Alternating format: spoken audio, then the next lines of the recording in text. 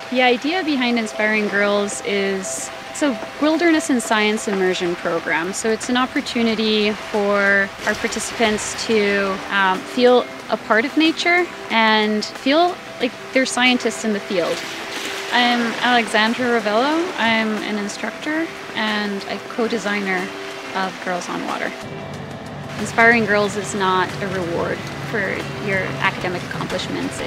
We choose participants that really are curious and that have a true desire to be out here and live this experience.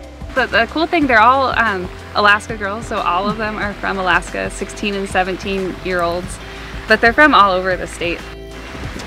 They are girls that are interested in science, in art, or in wilderness exploration, or all three of them together. We are going to paddle tomorrow to the backcountry, to a place called Kayak Beach. We're going to stay there for 3 nights, and then we're going to move camp to another location called Arch Beach. The science projects, we let the girls decide what they want to do. They write down what they're interested in after a few days of us being out there, and then we group them into 3 groups based on their interest. Things that I've heard so far are more physical sciences. One is interested in the physics and chemistry of the ocean. One's interested in marine mammals, and I think I have one now pretty interested in snails. So there's something really powerful about doing field research and feeling that you can go out into the field and collect data and come back with that product. And there's something powerful about going to the backcountry and accomplishing an objective, either climbing a mountain or kayaking really far and coming back at the end of the day exhausted but accomplished. These girls are making the decision right now whether to go to college or what the next step in their lives are and how they're starting their adult life out. And as an organization, we think this is a really trying time and a good time to start getting women interested in the sciences and feel like they have a place in the outdoors.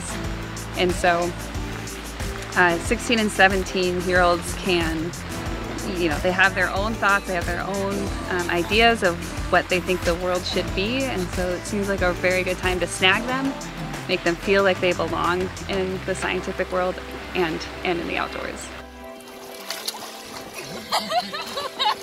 It's just a rock!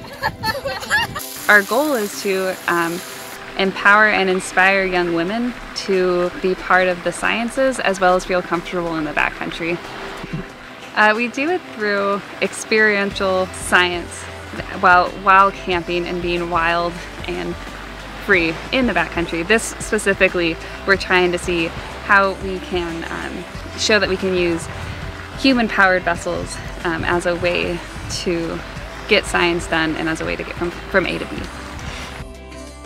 In science, we're always answering a question, and what better way to find questions than to be somewhere, full of mystery. Wilderness and science come together in, I guess, a fundamental need for being observant. If you really want to get to the bottom of a question, you have to be a very good observer. The friendships that are made during the program are very heartwarming. I kind of keep in touch with them via Facebook and Instagram and see that they're all super supportive of each other. Every time someone posts a picture, they're there commenting. And my last year's programs, they had their graduation pictures up, and it was just really cool to see how much they were commenting and still interacting kind of in the same way that they were doing in the mountain, just joking around and comparing how different their experiences were. We do questions. I'd just like to thank our instructors, Alex, Lauren, and Joan, for providing us guidance to this huge adventure and inspiration to follow our passion for science. We'd also like to thank the program as a whole, Inspiring Girls. Without it, I don't think any of us would have had the opportunity to go on, make so many friends, memories, laughter, gain so many new skills. And lastly, we'd like to thank all of you who support this program. It's so impactful, and I don't think any of us could even say how much it helped us and made our summer unforgettable. Thank you.